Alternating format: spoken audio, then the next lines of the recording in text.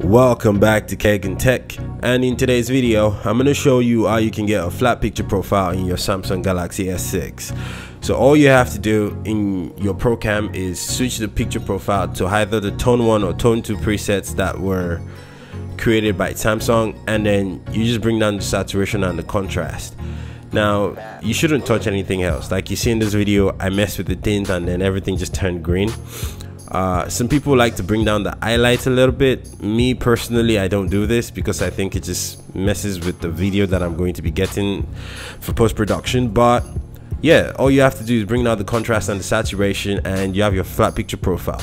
Another very important thing to know is if you're using the Galaxy S6 for this, you're not going to be able to shoot 60 frames per second.